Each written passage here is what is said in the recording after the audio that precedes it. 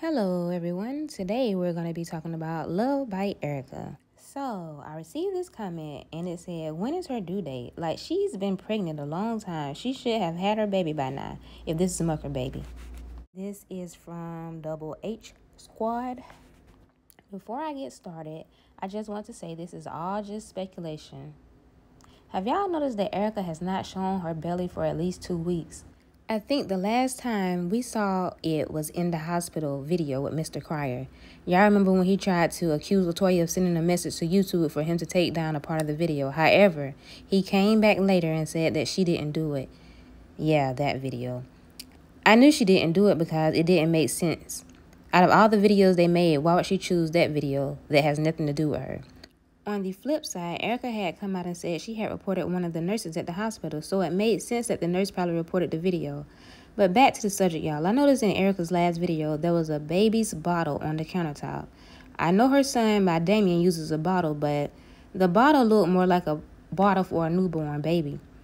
Let's take a look at these bottles.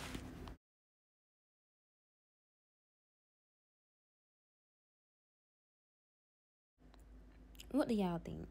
Do y'all think she had the baby or not? On October 22nd, she sent a message to the mucker about the pregnancy. From October to June is 9 months.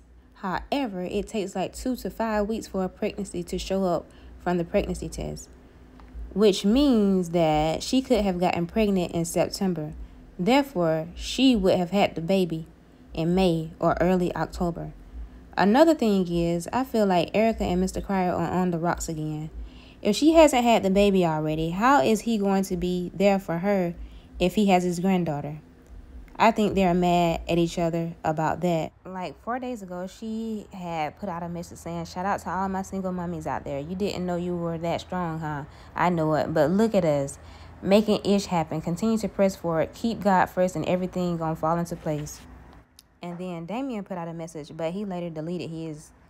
That's the same day he came out with that video stating that it wasn't Latoya that made him take the video down. Like I said, this is all just speculation. Do y'all think she had the baby? If she hasn't, do you think Mr. Cryer would be there in the delivery room? Do you think she had the baby when she was in the hospital for the car accident? Let me know what y'all think in the comments. If you want to see more videos, don't forget to like, comment, and subscribe. Thanks for watching, and until next time, bye-bye.